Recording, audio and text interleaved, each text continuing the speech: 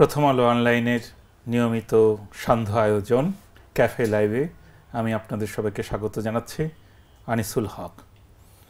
সাধারণত এখানে উল্টো উল্টো চরিত্র বা উল্টো কাজ দেখা যায়। আমাকে বাংলা ভীষণে সামনে নিয়ে কথা বলতেন ওপি করিম। আজকে আমরা প্রথম আলোতে তাকে বাগে পেয়েছি। আজকে আমাদের অতিথি হয়ে এসেছেন বাংলাদেশের চলচ্চিত্র, টেলিভিশন, মঞ্চের অপ্রতিদ্বন্দ্বী অভিনেত্রী, জাতীয় চলচ্চিত্র পুরস্কার প্রাপ্ত, মেরিল প্রথম আলো পুরস্কার প্রাপ্ত ওপি করিম। কিন্তু আমার কাছে তার আরও অনেকগুলি পরিচয় খুবই গুরুত্বপূর্ণ। একটা হচ্ছে তিনি আর্কিটেক্ট, তিনি বিশ্ববিদ্যালয়ে আর্কিটেকচার পড়ান, তিনি খুব ভালো গান করেন, তিনি খুব ভালো ছবি আঁকেন। আমি ফেসবুকে তার ছবি দেখি এবং অবাক হয়ে ভাবি, তুমি কেমন করে গান করো হে গুণী, আমি অবাক হয়ে শুনি তুমি কেমন করে ছবি আঁকো একই, আমি অবাক হয়ে দেখি। তিনি খুব ভালো কবিতা লেখেন, তিনি গদ্য লিখতে পারেন, তিনি খুব ভালো, এটা মানে বাড়িয়ে বলার কিছু নেই। তিনি ছোটোবেলা থেকেই নাচ শেখেন এবং তিনি আসলে বাংলাদেশের একজন বিশিষ্ট নৃত্যশিল্পী। তো এরকম অনেক অনেক অনেক পরিচয় আছে। আমরা সঙ্গে পেয়েছি ওপি করিমকে। ওপি, আপনাকে স্বাগত জানাই। Thank you. আজকে আমরা কেন এখানে বসেছি, সাধারণত আপনারা জানেন যে এই অনুষ্ঠানে অন্য একজন, দুজন, তিনজন সঞ্চালনা করেন। এটার কারণ হচ্ছে আজকে এটা প্রথম আলো অনলাইনে যেমন অনুষ্ঠান, তেমনি এটা কিশোর আলোর অনুষ্ঠান।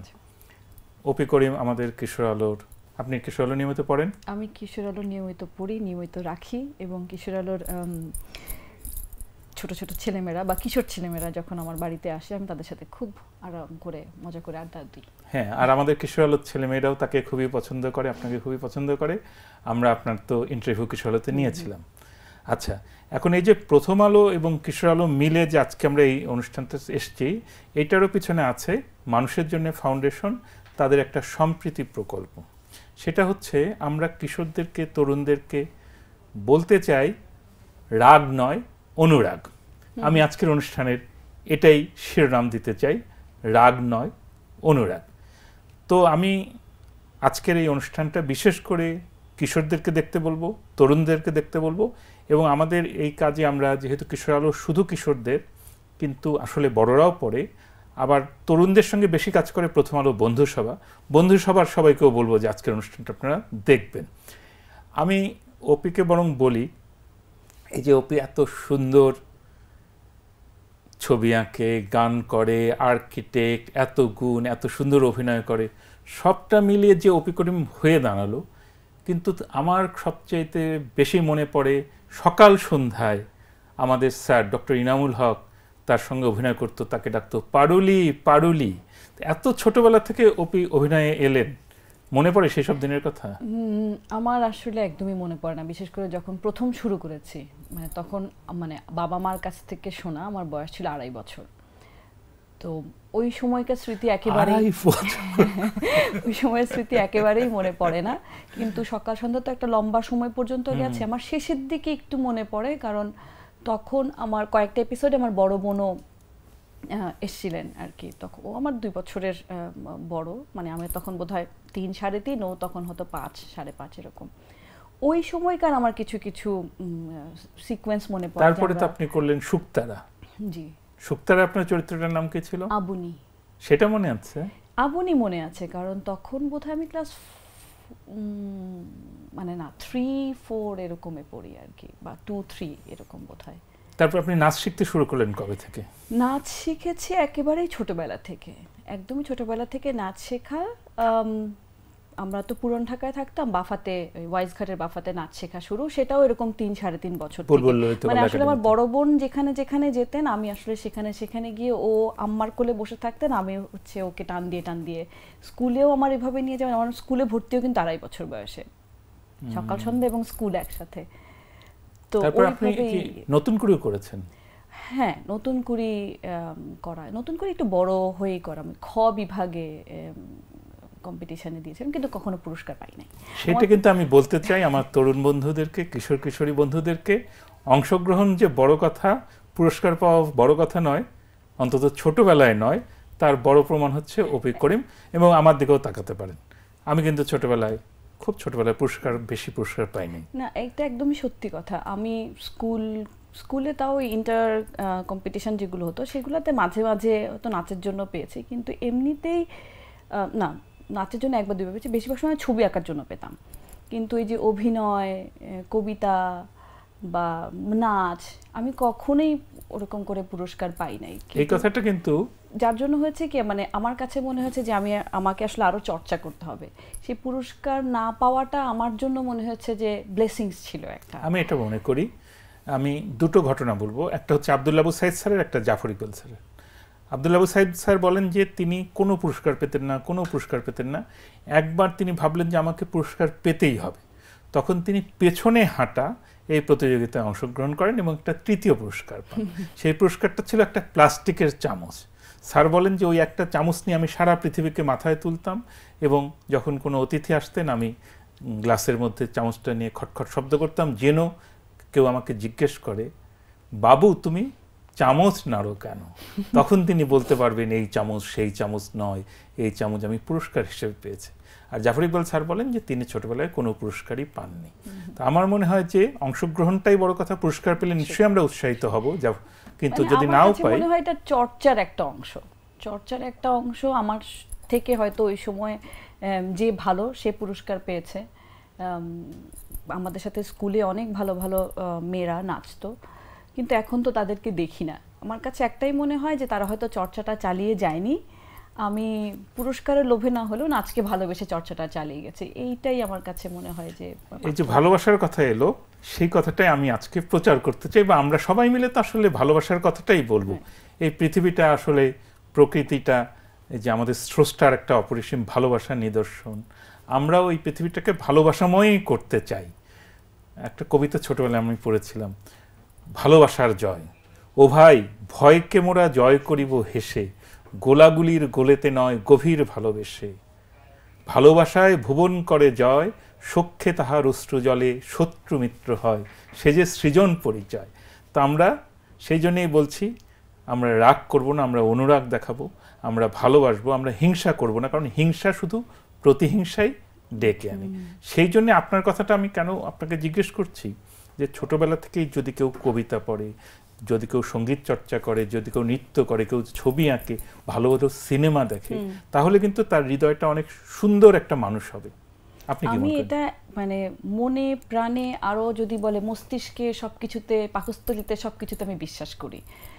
কারণ আমার কাছে একটা জায়গায় মনে হয় যে অলস মস্তিষ্ক শয়তানের আড্ডা বলে না, এইটা এই তরুণ বয়সে বা তার আগে বা কিশোর এই সময়টাতে আমার কাছে মনে হয় কি যে যতটুকু সম্ভব আমাকে আসলে, যেখান থেকেই সম্ভব আমাকে আসলে জ্ঞান অর্জন করতে হবে। কারণ একটা সময়ে এসে আমরা যখন পেশাগত জীবনে যখন ছুটতে থাকি, তখন আমরা শিখতে পারি না। মানে শেখার আসল জায়গাটা আমার কাছে মনে হয়, এই যে আমি কবিতাটা পড়লাম, এটা কিন্তু আমি স্কুলে শিখেছি আসলে। সত্যি কথা। ওই যে সেদিনও কথায় কথায় বলছিলাম যে খুব বেশি কবিতা আমার মুখস্থ নেই, যে কয়টা আছে সে কয়টা হচ্ছে যে স্কুলে থাকতেই কম্পিটিশনের সময় যেগুলো মুখস্থ করার সেগুলো।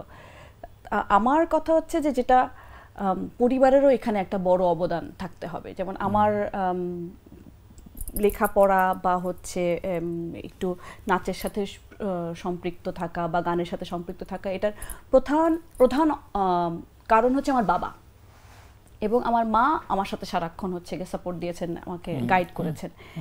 পরিবার থেকেও আসলে এই জিনিসগুলো আসতে হবে, এই শিক্ষাটা দিতে হবে, এবং সে সাথে স্কুল আছেই। আমার কাছে আরেকটা যেটা মনে হয় সেটা হচ্ছে বন্ধু বান্ধব, সঙ্গ। হ্যাঁ, সঙ্গটা অনেক, তো অনলাইনের কারণে ভালো বন্ধুও পেতে পারি, খারাপ বন্ধুও পেতে পারি। মানে বন্ধুটা আমার কাছে মনে হয় যে খুব জরুরি। আমাদের এখনকার জীবনযাত্রায় যেটা হয়ে গেছে, আমরা সবাই আসলে বেনিফিট খুঁজতে থাকি। সেই জায়গাটায় আমার কাছে মনে হয় যখন আমি বেনিফিট খুঁজি কারোর সাথে, তখন সেটা ব্যবসা হয়।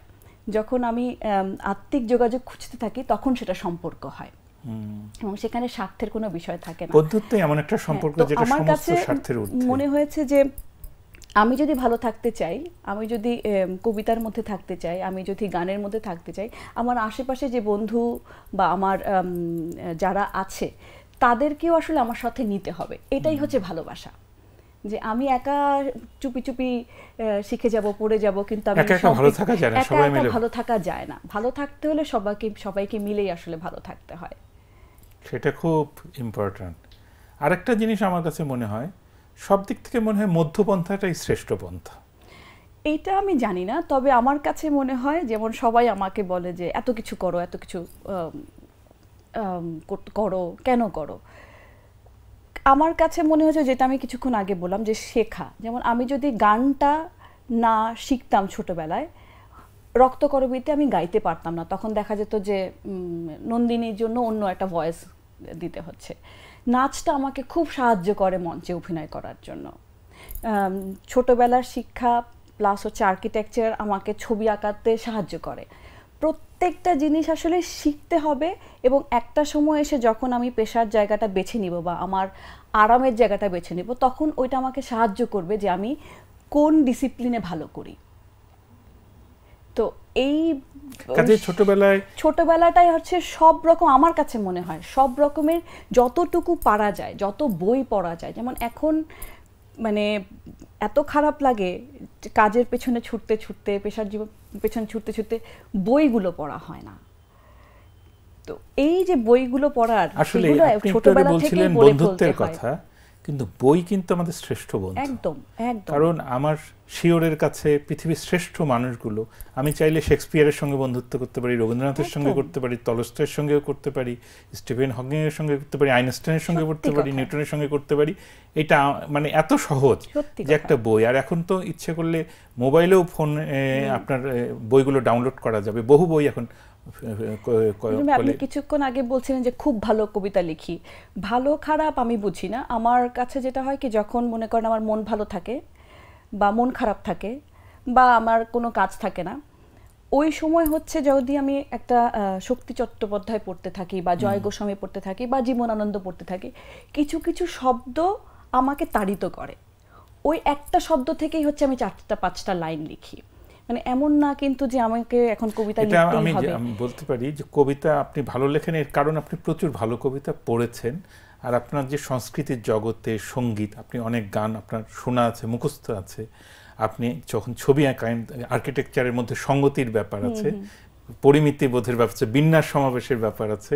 আমরা কবিতাকে বলি best words in best order, না? সুন্দরভাবে সাজানো সবচেয়ে সুন্দর শব্দগুলো, এগুলি তো আপনার শিক্ষার অংশ। এই জন্য আপনি যখন কবিতা লেখেন বা আপনি যখন ছবি আঁকেন, আমি আপনার অ্যাক্রিলিকে আঁকা ছবিগুলো, ক্যানভাসের ছবিগুলো দেখেছি, ওটার মধ্যে ওই বিন্যাস সমাবেশটা খুব সুন্দর এসছে। সেটাই পড়তে হবে। এটা আমার কাছে একটা জিনিস মনে হয় যে আর যা কিছু করি না করি, পড়ার আসলে কোনো বিকল্প নেই। আমি কিন্তু মানে লেখাপড়া এর কথা বলছি না, মানে স্কুলের কথা, কলেজের কথা বলছি না। আমি বলছি হচ্ছে একদম পড়তে হবে, একদম নির্মল নির্ভেজাল পড়ালেখা যাকে বল, এটার কোনো আসলে বিকল্প নেই। এবং সব সময় প্রথম, দ্বিতীয় এবং তৃতীয় হতে হবে, এই ধারণাটা নিজেকেও আসলে বাদ দিয়ে দিতে হবে এবং পরিবার থেকে ওই চাপটা বাদ দিয়ে দিতে হবে।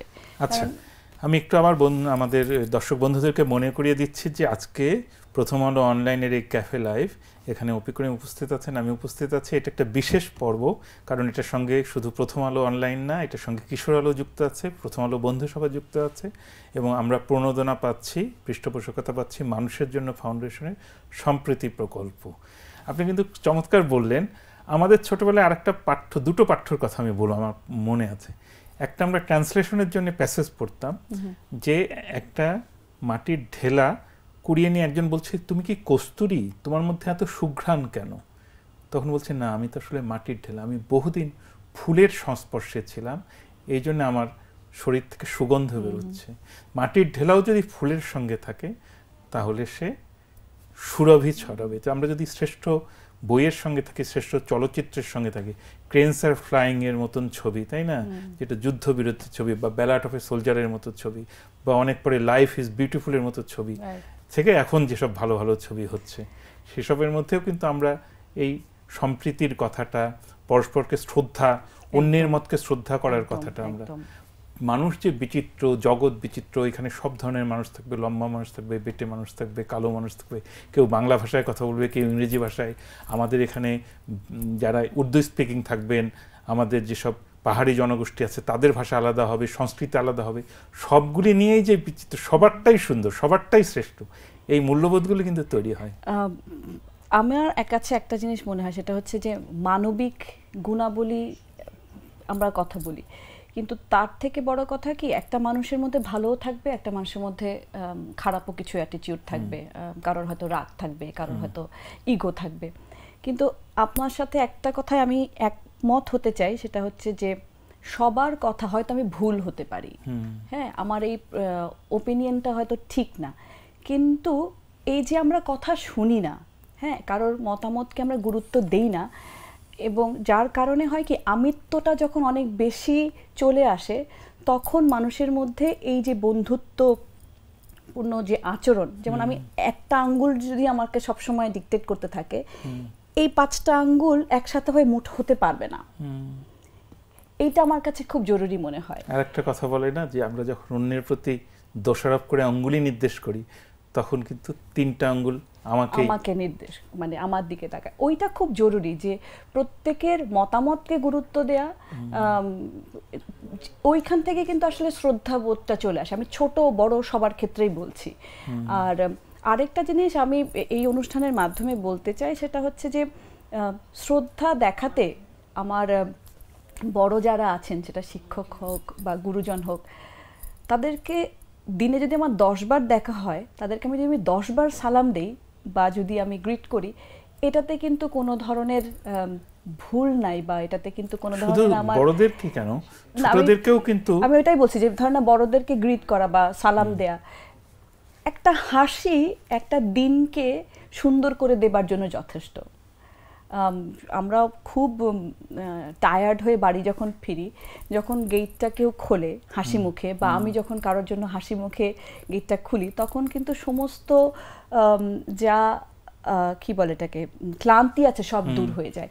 একটা হাসি, একটা গ্রিট এবং একটা মানে আমি বলবো হচ্ছে গিয়ে হৃদ্যতা, এইটা আসলে মানুষকে অনেকখানি পরিবর্তন করে দিতে পারে। যেমন রাগ হবে না কেন, হ্যাঁ, আপনি যখন কাজ করছেন, আপনার আশেপাশে পারিপার্শ্বিকতা সব কিছু আপনার কাজের মধ্যে যখন বিঘ্ন সৃষ্টি করে বা যখন একটা কিছু করে, তখন আপনার মনের মধ্যে আপনি মানুষ তো, হ্যাঁ, এক ধরনের যন্ত্রই বিকল হয়ে যায়, হ্যাঁ, ব্যাড সেক্টর পড়ে যায় হচ্ছে ইয়েতে।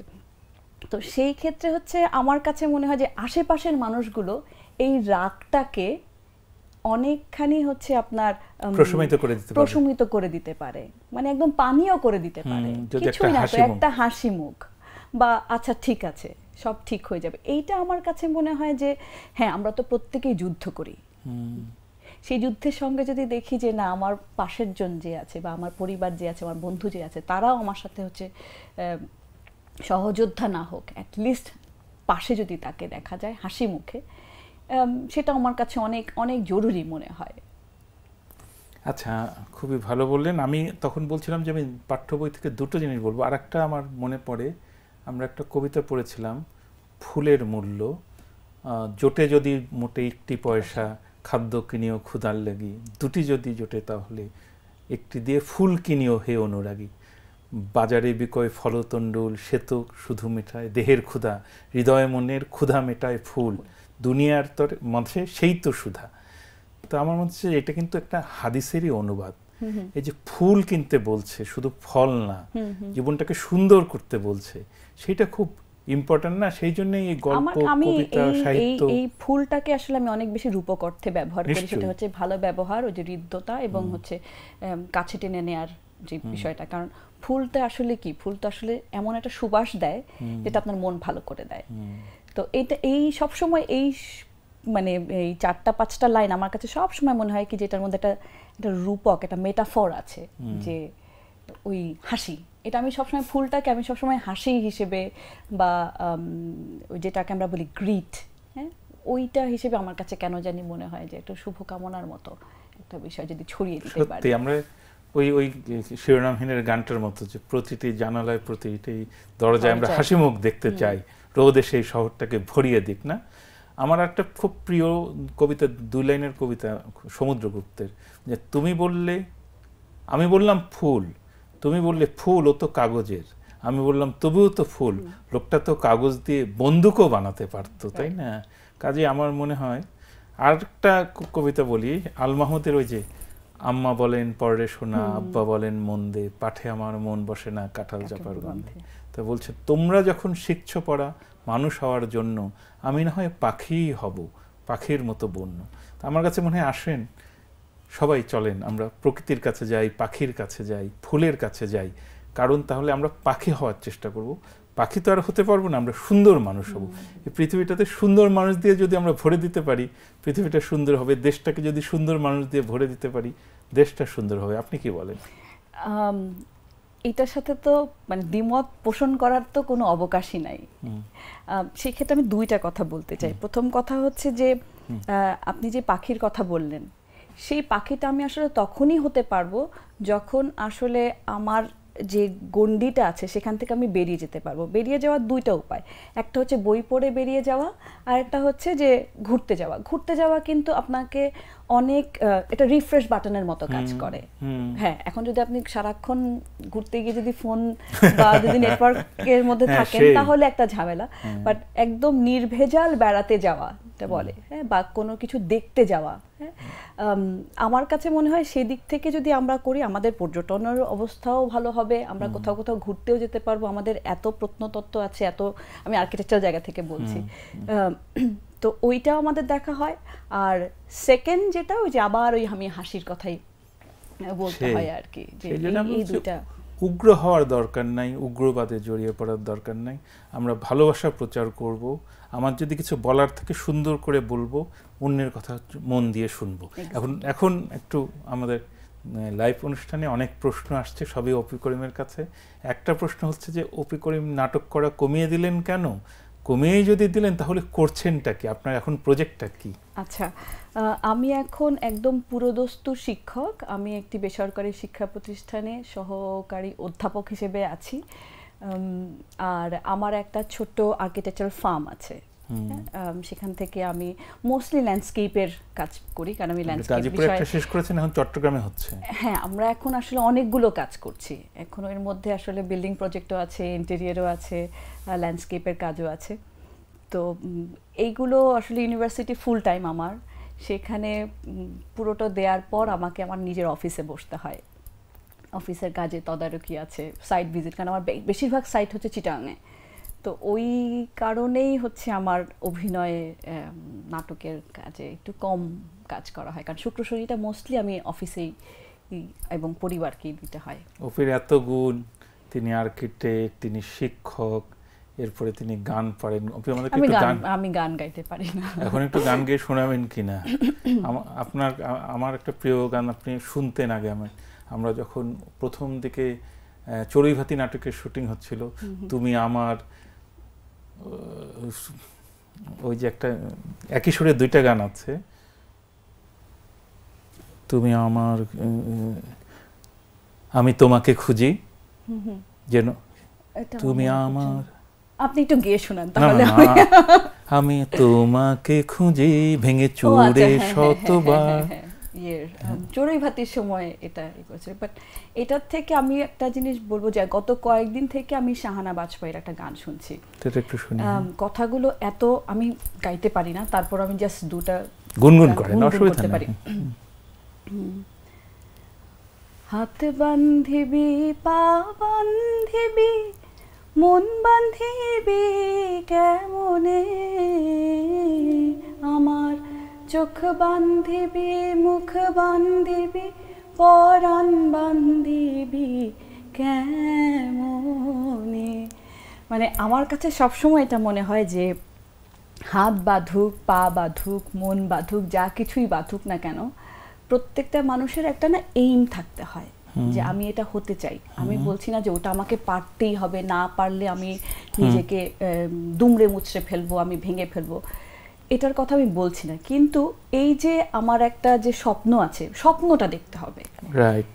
এই যে আমার একটা স্বপ্ন আছে এবং স্বপ্নটাকে, আমার স্বপ্নের পথে চলতে গেলে আমার যত বাধা বিপত্তি যা আছে বিভিন্ন জায়গা থেকে, সমাজের দিক থেকে, পরিবারের দিক থেকে যা আছে, সেগুলো ভেঙে বা সেগুলোকে নিয়ে সেগুলোর সাথে লড়াই করে ওই যে আমি যে স্বপ্নের দিকে হাঁটি, সেটাই আমার কাছে অনেক শক্তি মনে হয়। নিশ্চয়ই। এবং এই শক্তিটা অর্জন করার জন্য আমি বলবো যে নিজেকে আসলে তৈরি করতে হবে, এবং নিজেকে তৈরি করার জন্য এক্সপেরিয়েন্স বা নলেজ গ্যাদার করা ছাড়া আসলে কোনো উপায় নেই। এবং সেটার জন্য চাপ না নিয়ে ভালোবাসা, যে কাজটা করতে ভালো লাগে এবং ছোটবেলায় সব কিছু করা, মনের আনন্দে করা। এবং খুব ভালো একটা কথা বলেন, এটা দিয়ে আমরা দর্শক মণ্ডলী শেষ করতে চাই। বলছে হাত বান্ধবী, পান্থ বান্ধবী, মন বান্ধবী কেমনই। তা আমি বলি যে আমাদের কারোরই হাত বাঁধার চেষ্টা করা উচিত নয়, অন্যের পা বাঁধার চেষ্টা করা যায়। আমরা মুক্তির পক্ষে, আমরা খোলামেলা পরিবেশের পক্ষে, আমরা বাক স্বাধীনতার পক্ষে, আমরা চিত্তের স্বাধীনতার পক্ষে, আমরা মাথা উঁচু করে রাখার পক্ষে। কিন্তু এটাও আমরা বিশেষ করে শাসক, শোষক বা সমাজপতিদেরকেও মনে করিয়ে দিতে চাই, এমনকি আমাদের যেসব সংস্কার আছে, কুসংস্কার আছে, আমাদের যেসব নিষেধের দেয়াল আছে, সেই পক্ষকে বলতে চাই যে হাত আপনি বাঁধতে পারেন, পা বাঁধতে পারেন, কিন্তু আমাদের মন বাঁধা যাবে না। তো আমরা কি একটা কবিতা শুনবো? আপনার কি এই মুহূর্তে কোনো কবিতা মনে পড়ছে? আমার যেগুলো মনে পড়ছে সেগুলো এখন অনেক বড় বড়। প্রথম 3-4 লাইন বলতে বলতে আমরা বিদায় নেব। দর্শক মণ্ডলী, প্রথম আলো অনলাইনের ক্যাফে লাইভ আমরা এখানে শেষ করে ফেলছি, এবং আপনাদের স্মরণ করিয়ে দিচ্ছি যে এটার সঙ্গে কিশোর আলো আছে, প্রথম আলো বন্ধুসভা আছে, মানুষের জন্য ফাউন্ডেশন আছে, সম্প্রীতি আছে। সবাই সবাইকে ভালোবাসবো। আমরা যুদ্ধ নয়, শান্তি চাই। আমরা কোনো ধরনের আঘাত দেব না, আমরা শুধু ভালোবেসে বুকে টেনে নেব। আমরা একটা কবিতা শুনতে শুনতে বিদায় নিচ্ছি। এখন তো বিপদেই ফেলে দিলেন। আমার ঠিক কথাগুলো মনে নেই, অনেকদিন পড়ি না তো। আমার সাধারণ মেয়ে খুব ভালো লাগে, রবীন্দ্রনাথ ঠাকুর। কিন্তু এটা অনেক বড়, আমি তাহলে কয়েকটা লাইনই পড়ি। আমি অন্তঃপুরের মেয়ে, চিনবে না আমাকে। তোমার শেষ গল্পের বইটি পড়েছি শরৎবাবু, বাসি ফুলের মালা। তোমার নায়িকা এলোকেশীর মরণ দশা ধরেছিল 35 বছর বয়সে। 25 বছর বয়সে সঙ্গে ছিল তার রেশারেশি। দেখলে তুমি মহাদশায় বটে, জিতিয়ে দিলে তাকে। নিজের কথা বলি, বয়স আমার অল্প, একজনের মন ছুঁয়েছিল আমার এই কাঁচা বয়সের মায়া। তাই জেনে পুলক লাগতো আমার দেহে। ভুলে গিয়েছিলাম অত্যন্ত সাধারণ মেয়ে আমি। আমার মতো এমন আছে হাজার হাজার মেয়ে, অল্প বয়সের মন্ত্র তাদের যৌবনে।